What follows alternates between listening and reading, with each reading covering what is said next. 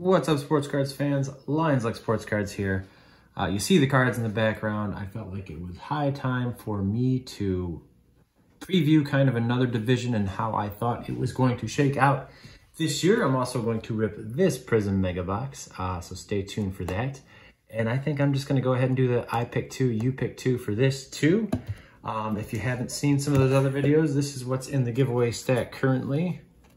Just through ripping a box, and I picked the two cards I want, and then I picked the two cards for you guys as well. You're going to get an auto and a silver Prizm rookie. And Trey Murphy, from what I hear, is having a pretty good summer league.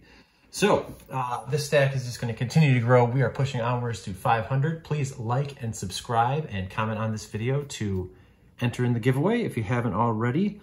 And yeah, we're going to do it that way. Before we get going, I want to say I'm super pumped. It is Tuesday. I might not get this out till Wednesday, but the Lions are on Hard Knocks tonight, and I am so stoked for that.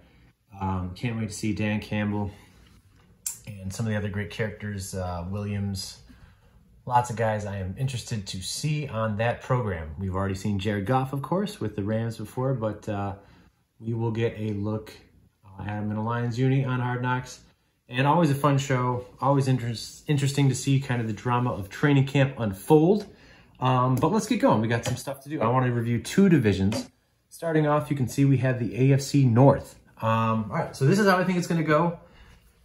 I think that the Steelers, represented here by one Najee Harris, are kind of in for a rough year. I think they are probably going to bring up the rear.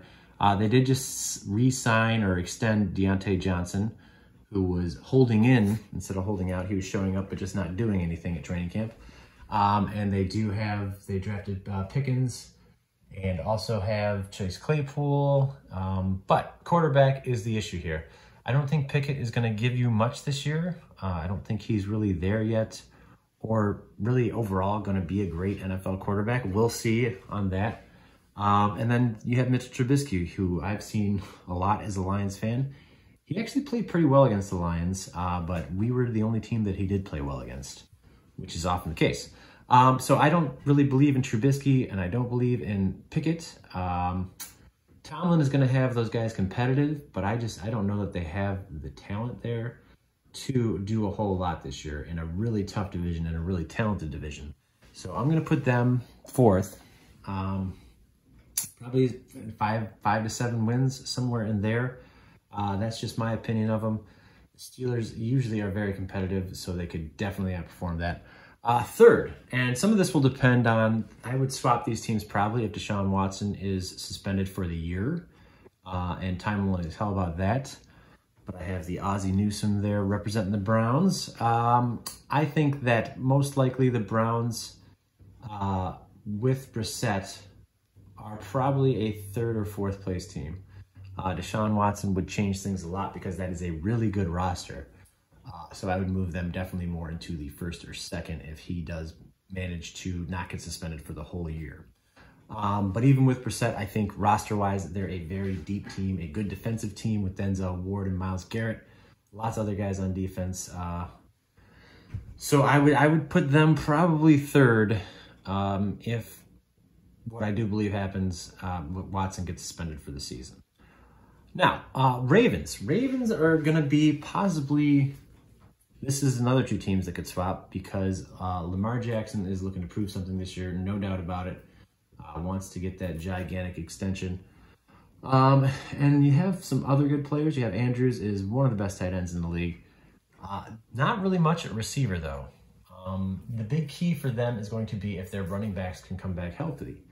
You have J.K. Dobbins, who looked electric in his short time as a rookie, and then he went down last year as well. But, so you have him. If he can come back healthy, that would do a lot because their game is going to be predicated on running and defense, as it always is. So I would put the Ravens at 2nd, assuming some health from their backfield. And last year, they were incredibly dinged up and were still in contention for the playoffs. So I think that they will finish 2nd or possibly even 1st, but they're about a 10-win team for me. And then you have the Bengals, who have shorn up the line a little more and still have the best receiving core in the NFL, maybe. When you're talking T. Higgins, Jamar Chase, Tyler Boyd, Joe Mixon's a really good back too. And Burrow, of course, looks like he's going to be a phenomenal pro for a long time to come. So I would put them in first still. They are probably going to run the ball more than they should based on what they did last year. But maybe if the line can be shorn up a little bit, it'll open up the passing game even more for Burrow. And Higgins and Jamar Chase could just have crazy years. This is getting pretty long, so let's get into the next division preview. I will post kind of what their records, I think they'll be right here for that division, the AFC North. Now let's go West, and this one's tough. I got these cards, and I'm going to start with, ooh, it's so tricky to pick a fourth place team here, but I got to go with the Raiders. Obviously, they added Devontae Adams. They were a good team last year despite dealing with crazy chaos with Henry Ruggs and their coach, John Gruden, with the email scandal there. And it's not that I don't think the Raiders are good. This could be one of those divisions where every team is at least around 500 because this division is completely stacked. So yeah, that's where I would go for number 4. I think they'll have a pretty good year. I just think the other teams in the division are great. I do have Russell Wilson, not in his Broncos jersey yet, but I thought this was a cool card I pulled out of one of those mystery boxes a few weeks ago. Yeah, so I think the Broncos will probably end up 3rd, and they could make the playoffs still being the 3rd place team, and I think they will make the playoffs being the 3rd place team in this division. Yeah, so I'm going to put them there. You just had Tim Patrick go down. You got rid of Noah Fant in that trade as well, so Russell Wilson will be lasering to Cortland Sutton and Jerry Jeudy probably quite a bit. 2 great running backs too, in Gordon and Williams. And the defense is usually pretty stout there. Still have Chubb and some other guys on defense. So yeah, I think they're going to be above 500, but I think they'll finish at 3rd in the league nonetheless. Now, we have these 2 teams. This one could really go either way. I am going to put the Chargers in the playoffs this year, but not quite ready to win the division yet. I think Herbert is obviously the truth. We've watched him play for a couple years now, and him and Burrow are just great quarterbacks. You got Keenan Allen, you got Mike Williams. Austin Eckler's a great back. You have other guys that have come in as well. Isaiah Spiller, who could take some stuff off of Eckler's plate. So and adding Khalil Mack next to Bosa, that line should be formidable. I know Mack is on the downside of his career, but still a presence on any defense. So I expect big things from the Chargers this year. I think they will certainly have double-digit wins. I just think that the Chiefs are still going to be really good. I know Tyreek Hill is a big loss for them, but you feel like Mahomes is one of those guys who will make somebody else great. You still have Kelsey there. You still have, they did get MVS in there, and there's Juju Smith-Schuster could have a definitely resurgent year with them as well. So I think that this is how it will shake out. I think I'm still looking at 12 or 13 wins for the Chargers, and I think that'll ultimately be enough to win that division. But it will be close with them and the Chargers, in my opinion. So that's how I got the West and the AFC North. This is as much for me as it is for you guys. I think it'll be fun to look back and see how right or wrong I was. And if you'd like to predict in your comments as well, we can see how right or wrong you were when we look back at this in a few months as well. All right, let's get to this rip, guys. We don't have much time here. Let's clear some space on these for our top 4 here. And we are doing a Prizm Mega. These are fun. Definitely, these are the Target Megas, so we could pull an auto out of here. We're looking for the autos and the checkerboards.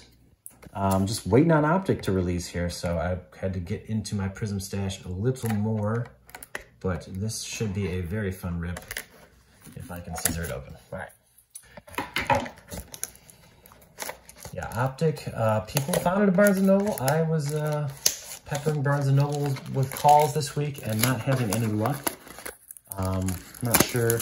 I don't really pick up stuff from Barnes & Noble usually, so I'm not sure when they stock. It's also about a half an hour away from my house, so I'm not prone to just drive out there on a whim and check it out as I would be some of the closer stores to my house. But hopefully, it looks like we might have a Target drop this week, so keep an eye peeled for that. This is going to be a long video here. All right, Trying to get a lot done here. All right, we have a Julio Jones. Interested to see him with the Bucks going forward. We got our first silver here. Oh, not there, though. Asante Samuel, and it's going to be a Silver Raven. Silver Raven, not a rookie. And that's a Patrick Queen. Really good linebacker for them. Don't see any that are quite stand-worthy there, but this one feels kind of thick. So we are going to have a jersey in here. Danielle Hunter, Tyson Campbell. Got a silver back here as well, and that is an Anthony Barr. All right, let's see who our jersey card is going to be. 15. 15 looks like a Broncos at Javonte Williams. All right, not bad. I expect a very good year out of him. That's the pink Premier jerseys. Very cool one there. Let's get that back in on the stand. Could be some lucky winner's card down the road. Yeah, I think he's going to have a pretty great year, so we will have to wait and see for that. I have seen some of these megas have the jersey cards and the autos, so hopefully we pulled one of those here. Eric Ebron, Marshawn Lattimore, and another Jaguars rookie not named Trevor Lawrence. We have a rookie behind that, and that is a Zach Wilson break. That's definitely a cool one. That will be probably on that stand at the end, we'll see.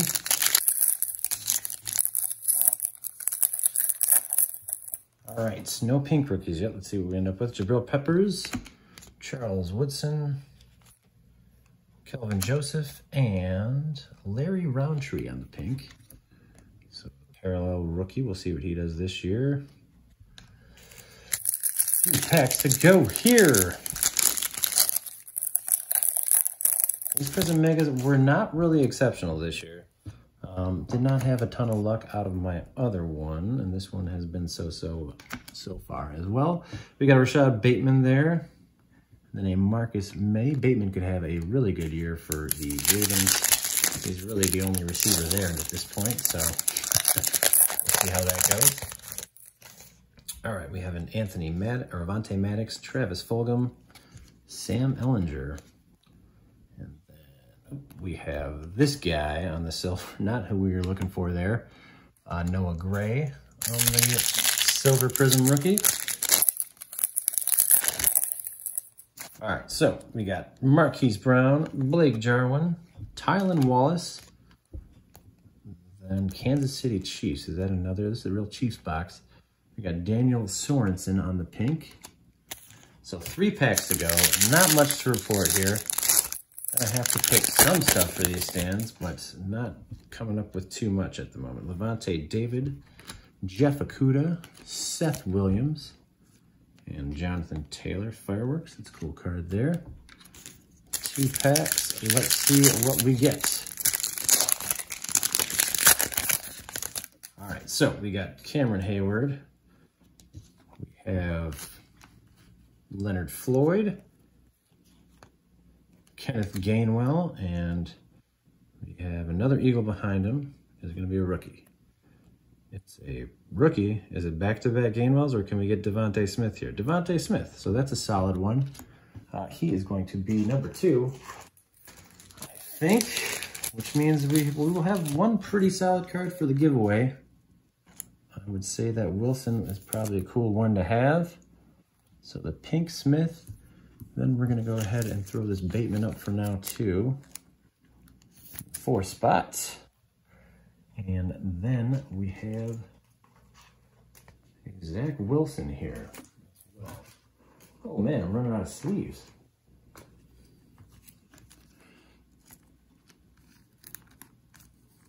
There we go. All right. So that's our top 4 right now. Let's see if we can pull anything crazy out of this last pack and add to that. All right, we got Nick Chubb, Curtis Samuel, Khalil Herbert, and Brian Sipe. So there you go. These 2 are going to be for you guys. Nice Zach Wilson on the Prizm break, and a Rashad Bateman rookie as well. I expect some good things from him this year. So let's review our stack really quick. Starting to get pretty beefy here. Lots of cool stuff in there. Multi-sport giveaway stack. Like and subscribe, comment, join us. Let's have some fun. I will see you guys later.